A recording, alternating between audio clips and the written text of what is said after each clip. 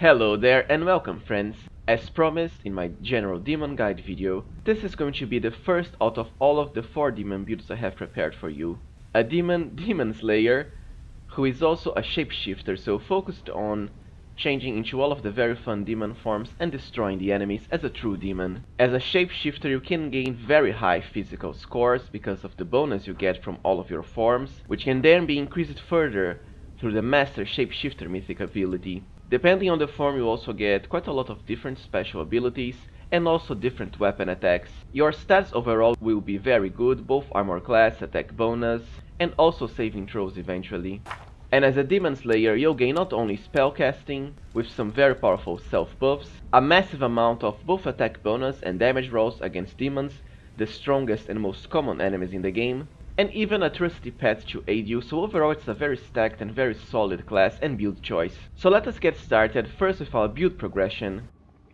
And for our Shapeshifter demon build I have chosen Ranger and Demon Slayer as our main class. And the reason is, simple. We only really get the Demon Shapeshifter forms at around Mythic rank 4, so level 11 to 12.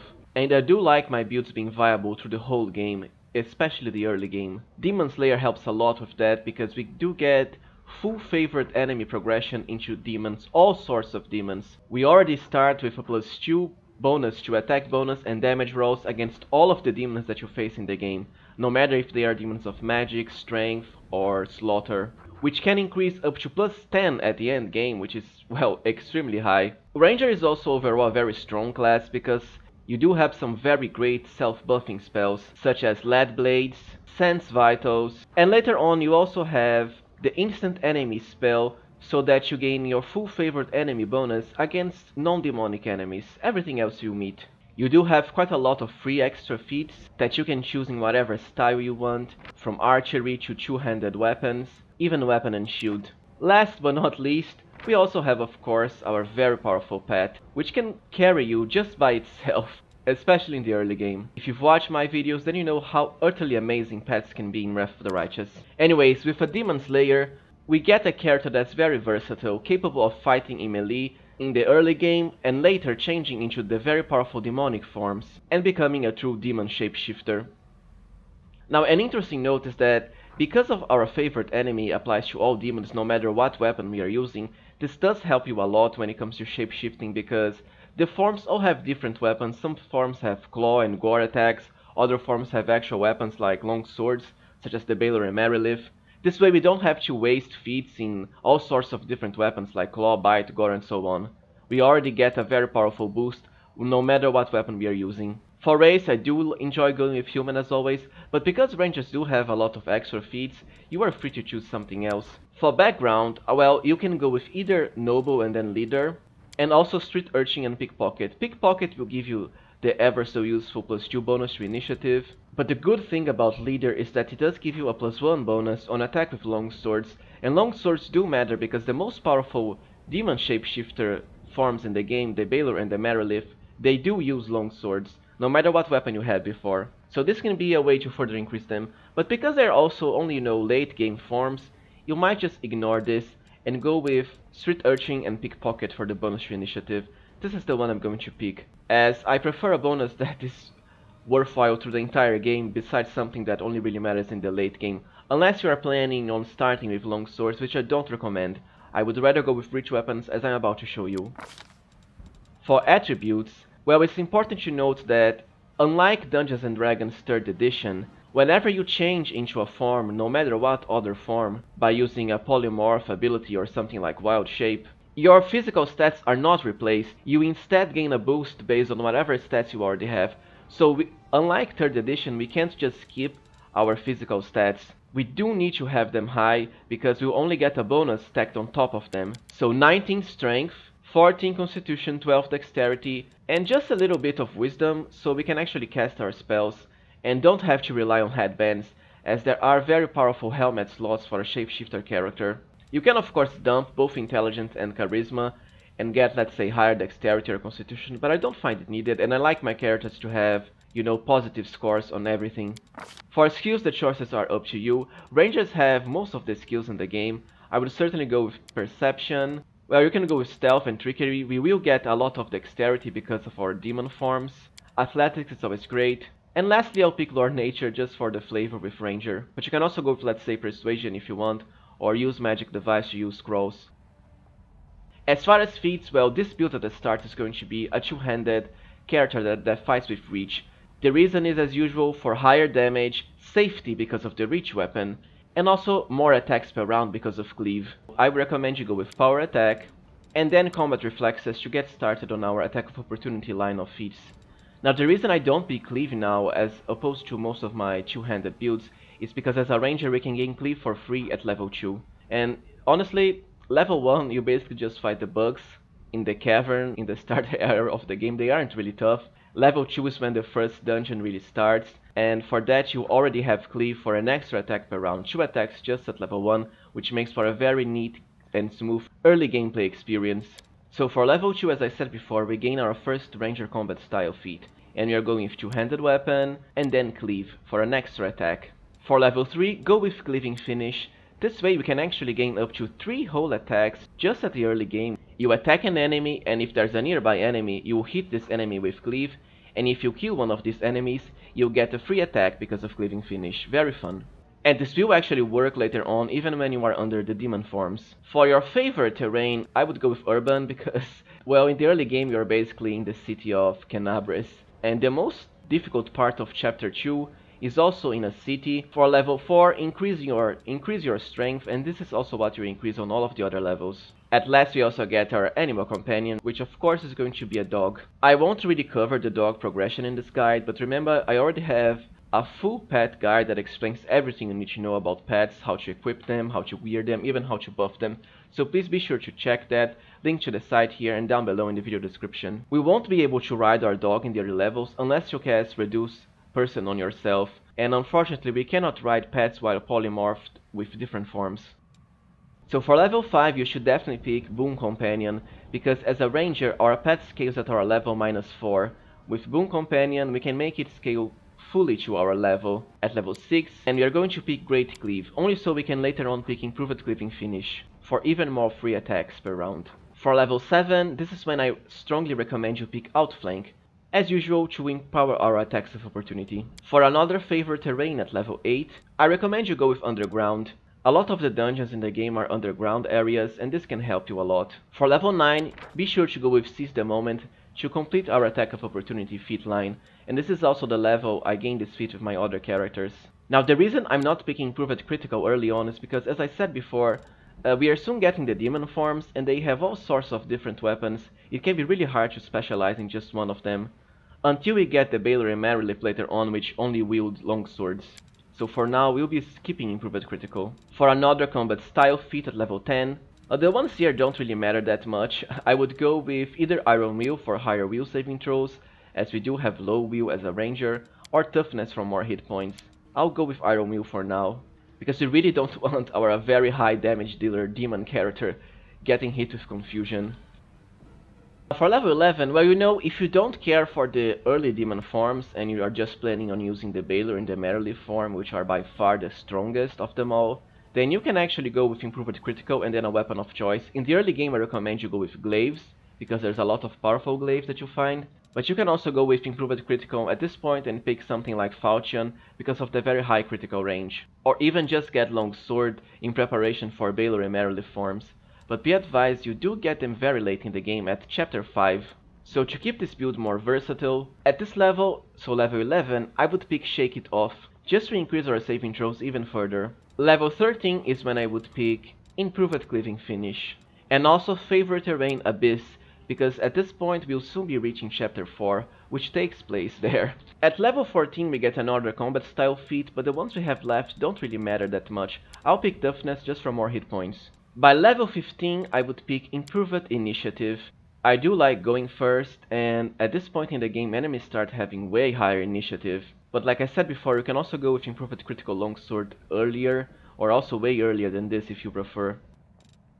Level 17 is when I would truly pick Improved Critical, and then Longsword at last, because at this point we actually gain the very powerful Balor and Marilith forms, and they both come equipped with long swords. For another favorite terrain at level 18, it doesn't really matter. I guess I would go with something like Forest, but at this point in the game, we aren't really going to be anywhere outside of Urban and the Abyss. As for our last two-handed combat feat, I would pick Dodge just for more armor class, but it doesn't matter that much. As for level 19, the choices here don't really matter that much. I would just go with Accomplished Sneak Attacker because at this point, we can already get the Baphomet book as usual that gives you an extra 1d6 points of sneak dice even if your character doesn't have any sneak attack. But you can also go with Weapon Focus and then Longsword to increase your attack bonus in Balor and Marilith form even further. Alright, now let's talk about our Shapeshifter Demon Slayer Mythic Progression. You certainly want Close to the Abyss for the gore attack as we are a melee character, so we will be in range for this attack. For your first mythic ability, I recommend you go with Ever Ready as usual, as this does scale quite wonderfully with each one of your mythic ranks for very powerful attacks of opportunity. For mythic level 2, I would go with Mythic Power Attack. This is one of our main ways of increasing the damage of our forms, as it does work no matter what form you have. For mythic level 3, I would pick Last Stand. Last Stand is by far one of the best mythic abilities in the game when it comes to survivability, and as a main character it is a game over if we die and we really don't want that. This ability isn't just great on unfair, it's amazing even on the lower difficulties, because of how great avoiding death can be. And while as a human with a reach weapon we do have high range, in most of the demon forms we don't have as big of a range because our weapons won't be reach. Each form has their own weapons, so Last Stand can help a lot when it comes to surviving and tanking with our demon character if needed.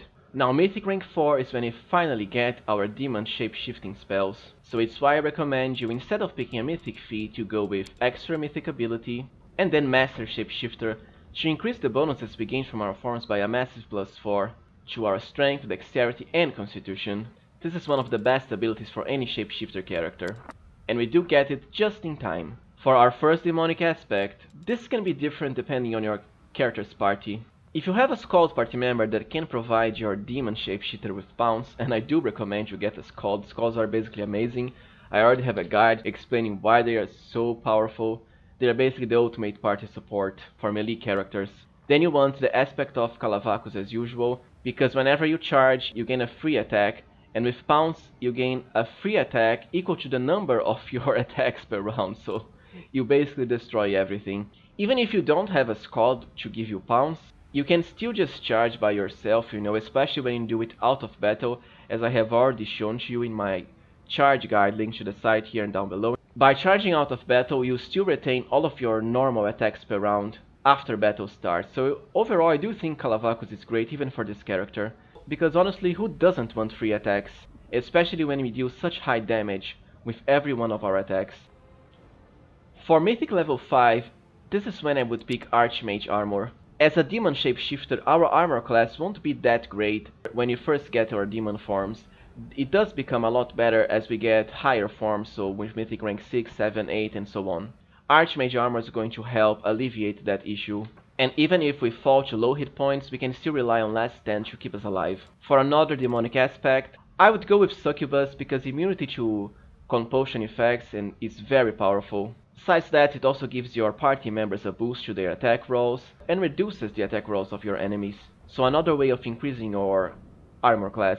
But if you don't care for the immunity to compulsion, you can go with Incubus instead because of the very big boost to damage +4. For our first major demonic aspect, go with Balor to share your normal rage with your party members, and then Vavakia for the bonus to strength, so we get both strength and constitution from the Balor and Vavakia aspects. And as I said before, these are permanent boosts. Only the secondary effect requires you to be raging and have them turned on or off. For Mythic level 6, I would go with Improved Initiative Mythic. Acting before the enemy isn't just to hit them before they can react, it also catches them flat-footed so they have a lot less armor class. For another demonic aspect, Incubus for the bonus to damage rolls. For Mythic level 7, go with Mythical Beast to further empower our dog pet. But you can also go with this earlier, such as instead of Archmage Armor, if you want to have a stronger dog and don't care much for your own armor class. For another major demonic aspect, I would go with Shadow Demon, and then Shear for the bonus to melee attack rolls. Now at Mythic rank 8, because we already have the Balor and Marilith forms by now, this is when I would pick Mythic Improved Critical and then Longsword. and go with Nabasu here, but it doesn't really matter. We are going to be, at this point in the game, always raging with Calavacus, Succubus, and Incubus. Or you can trade Succubus for Sheer.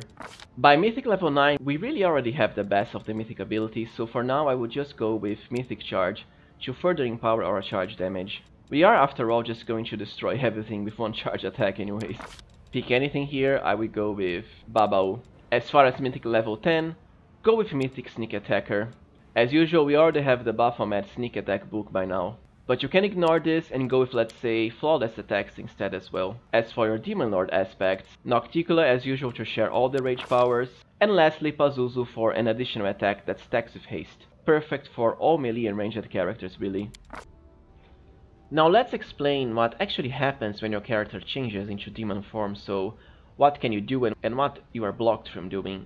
First, it's important to note that bonuses from gear actually will transfer to your form, besides bonuses from your armor and also weapon that you have equipped, as the weapon will be replaced with the weapons of your form. All of the other bonuses from the gear will transfer though, like for example, my Shy Lady Helmet gives +4 profane bonus to strength, and here we are, Shy Lady Helmet, even when under Balor form. Second, you can actually cast spells and use most abilities while in wild shape or polymorph spells like the demon forms. It won't block your spellcasting at all. This is only different when it comes to the animal forms, because they can't really cast spells, they are just animals. But you can overcome that with the natural spell feat. For forms like dragons and all of the demon forms, you can still cast your spells just fine. Be them buffing spells, or damage spells even. Which can make it fun, you know, to have a demon spellcaster change into the demon forms to increase your stats. And also for the coolness factor, since you don't really have a need for most armors as a spellcaster. On the other hand, they do have a downside, especially for spellcasters. When in any form that's not your main form, it also blocks access to your usable items tab.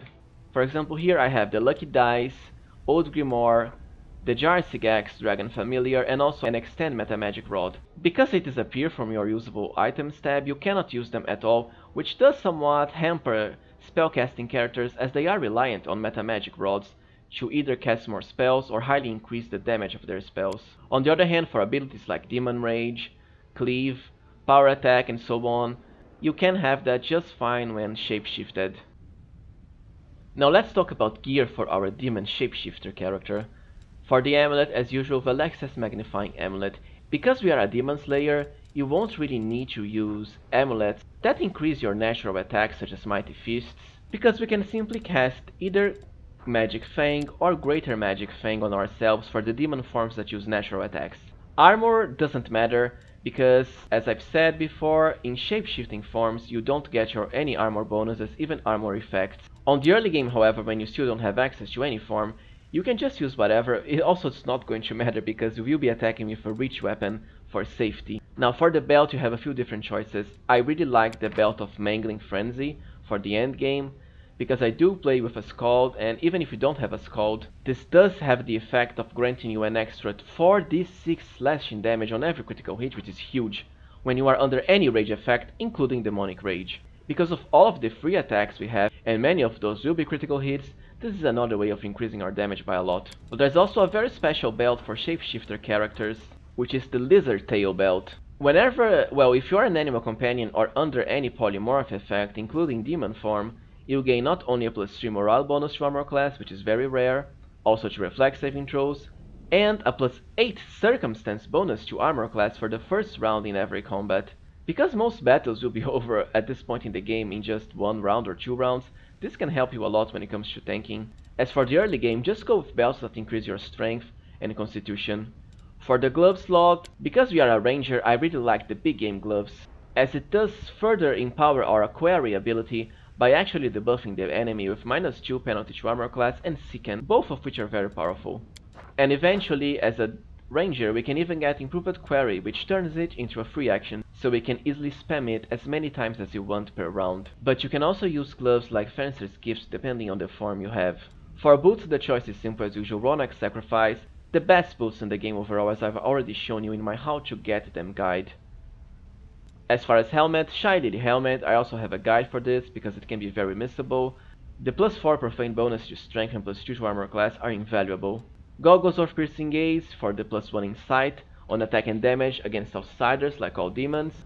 Cloaks of resistance with the highest effect as usual. For rings, I really like Guiding Star for the bonus to initiative, and you even have crazy high initiative, 40 here, which is enough to almost always let you act first before the enemies can react. And the secondary effect, as we have high initiative, chances are we can easily proc it for higher damage. The other ring slot is up to you. We don't need rings of evasion because rangers already get evasion by default. For the mid game, you can use something like the Marty's Testament ring because it does give you immunity to mind affecting, which is huge, and even a +4 bonus on will saving throws. The vulnerability to fire penalty doesn't matter, we can just cast resist and protection from fire to overcome it. As for braces, well, the engraved lucky braces you get at the beginning of the game are always great, even at the end game. Now as far as weapons, because we are a shapeshifter, as soon as we get our demon forms, weapons don't matter for us. For the early game, however, be sure to use glaives, and this is why I have Finian here with me. Glaives are reach weapons, so you can attack from very far away with them, and from the beginning of the game you have a lot of nice glaives, even as far as the first dungeon, because they are the favorite weapon of Baphomet and all of his cultists. As far as your quick slots, some items here are important. Old Grimoire, which you get from the boss of the Ivory Sanctum area, can be great because rangers have very powerful spells, and we do gain extra spell slots of level 1, level 2 and level 3, which is exactly where our best spells are. The Dragon Familiar Jarsigax, of course, for more elemental damage on hit. The Lucky Dice, which you get by defeating Chorusina at the Dresden Siege, because of the luck bonus. And lastly, Extend Metamagic Rods. The reason is that we can actually extend our demonic form abilities. A normal Extend Rod is enough, so a lesser Extend Rod for extending demonic form 1 and 2. And then the normal Extend Rod works for the other ones, demonic form 3 and 4. You can easily buy the lesser Extend Rod in the early game. As far as the normal Extend Rod, you can get it by defeating Jeribeth or buying it from the Storyteller Tower during chapter 4. And you can actually miss that one, so be sure to get it if you need it. It's just to increase the duration of our form, so we don't have to recast it. Now when it comes as to how to play this build, well, for the early game, before you have access to your demon abilities and the demonic forms, be sure to use a reach weapon like a glaive. Also remember to enlarge your character, so you gain even more reach and can attack from even further away. Lead Blaze is something that you get very quick as a ranger, and you should always have this on, as it will work with all of your demon forms as well. Acid Maw is just something for your pets. The acid damage, well, it can help against some of the early enemies because at the early game and some of chapter 2 and 3 there's still a lot of human enemies that don't resist acid. Unbreakable Heart can help when it comes to removing confusion from party members, and Long Strider is great for the movement boost and the very high duration of hours per level. For second level spells, this is when you get Sense Vitals, and it's also another great buff that you should always basically be spamming before challenging encounters. Animal Aspect can be good as well for when you get Aspect of the Wolf, because Animal Aspect, even though it's just a self buff, it does grant you a +4 competence bonus to combat maneuver when choosing the gorilla form. Instant Enemy is always a great choice against enemies that are not demon, because this will let you benefit from your full favorite enemy bonus against non-demons. And Magic Fang Greater, of course, to buff either your pet or your form's natural attacks. Besides that, we also have Aspect of the Wolf, which can be great because it does give you an extra trip attack as a swift action per round, and this does have synergy with your Aspect of Calavacus for even more attacks. Never mind, of course, the chances of tripping the enemy, which is great for forms that highly increase your strength. As for when you actually get the demon form, so as soon as Mythic rank 4 during chapter 3, well, you can always check my generic demon guide that I made explaining each of one of these forms and what makes them so good and their unique abilities as well. But overall the best are certainly Marilith and Balor, but you only get them at the late game. For the early game, go with something like Sheer or Brimorak for the higher attacks and the Sheer's powerful charge, Calavacus for powerful charge and horn attacks, Vrock for the infinite mirror image, which is amazing for defenses, and of course Nafalshini for the very high boost to strength. Also, whenever you change into a new demon form, you can see here somewhat of a quick recap on what weapons the form actually has by default, but this can be increased through, haste and other abilities and spells. First, let us see our Balor form in action against this Mythic Galu demon here. Turn Demonic Rage on, of course, And we have Aspect of Calabacus for the cheese, Aspect of Shear for powerful charge, Incubus for more damage, and also Balor to share the rage with our allies. Don't forget to use Query, because eventually it becomes a free action, so you have unlimited uses of it per round. So now that we have both Demonic Rage and Query, we can truly charge. The classic slowdown because of how many attacks we get. And you know, we have so many attacks that the game has trouble actually properly accounting for them all. Look at that. The cool thing about the Balor is that we also get a whip attack, which is just treated as another natural attack really. And we did actually end up with 122 attack bonus without the D20 roll, so our final result was 141. That's even if you lose some of these buffs, it's still enough to easily hit anything, even on unfair, because we're still missing, let's say, Mark of Justice from Scylla. And here it is plus 10 from favorite enemy. As a Demon Slayer Ranger, we gain this full bonus against all of the demons that we fight in the game. And this is with the penalty from power attack on. And just for comparison, on Balor form we actually got 8 attacks total. So while it is the form with the highest ability score boosts, so you can have the biggest strength, dexterity and constitution, the Marilith form, as I'm about to show you, has way more attacks per round. And these are the stats while under Marilith form. There isn't that much of a difference really when compared to Balor. And the best part is, all of the attacks that you gain are longsword attacks, and you do have a massive amount of them because of all those extra arms. But she also deals a lot more damage, so we have a full power attack bonus here plus 30, because all of her attacks are basically longsword attacks, so she is treated as if two-handing her longswords, as opposed to the Balor who has to share the longsword attacks with the whip attacks, so he does have lower power attack bonus to damage. So let's charge against this poor Balor here on Marilith form. And that's it. So you know, on Marilith form we actually have 13 whole attacks. That's 5 more attacks than in Balor form, which can certainly add up. On Marilith you just slice and dice while putting all those extra arms to good use. Let's kill this other Marilith here to show who is the best Marilith. Just keep on going. Even if you aren't charging, you still have a lot of attacks. Well, so this was it from my Demon Slayer Shapeshifter Demon Guide, everyone. I hope I've managed to show you how powerful and fun this build can truly be. If you've enjoyed this video, then please remember to like, subscribe, and even become a member of the channel for access to some exclusive perks. Thank you for watching and see you next time, friends, and I'll soon be posting my other demon builds, so stay tuned for more.